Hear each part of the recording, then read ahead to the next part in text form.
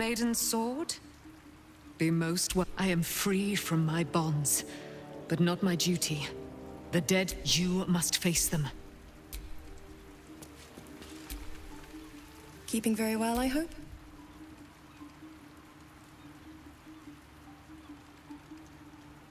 Look after my angel, of course. She's been through more 100 years in the Shadowfell. 100 years. She's a formidable woman. We'll both of us stand by you when the time comes to put down the horror that threatens. I mourn. He raised me to serve Selûne as my mother when an emissary of Selûne. This was different. It was like I could see my fate in her eyes. Lucky for me, she felt the same way. But I understand it's strange. There's an imbalance between us, certainly. But I suppose then... And this is where I still need answers. Next I knew, he told me I found last light within the shadow. By the time... He's gone now. But I suppose the man I knew died when I died. The man he became. Yes? Ask it.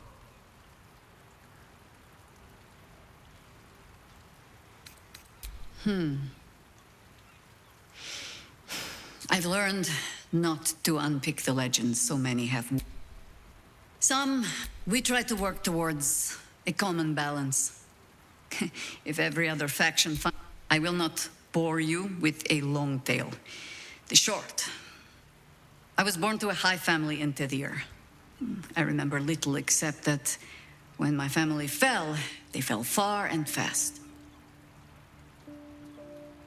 I learned young what fear and hunger make desperate people do. I learned to do some of it myself even. Until a roving circle of hedge druids found me. They raised me in the wild.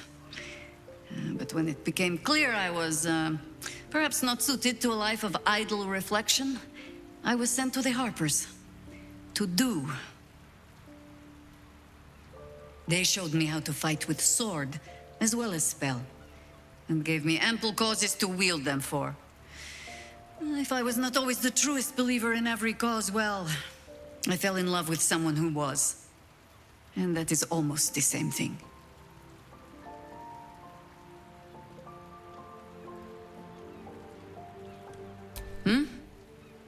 No, not really.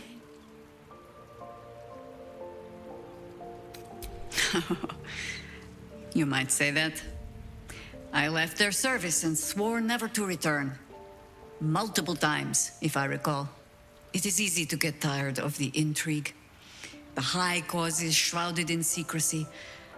I thought I might find another way to be of use to the world. And for a time I did. But my comrades would use a rather irritating phrase. A harper never leaves the chorus.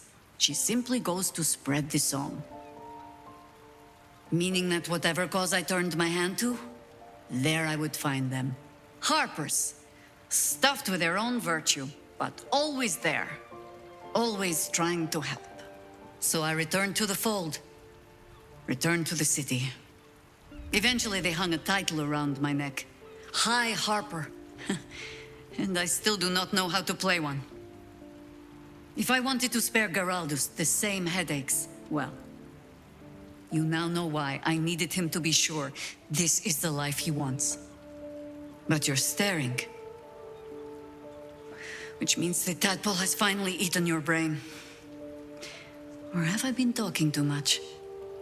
Either way, time to move, no? Ha! No. No, thank you. Let the wiser members of my order wrinkle their brows over that particular phrase. In all my years fighting for the Harpers, I am still never certain what the greater good means. I've learned to be content with, well, that was not so bad as it might have been.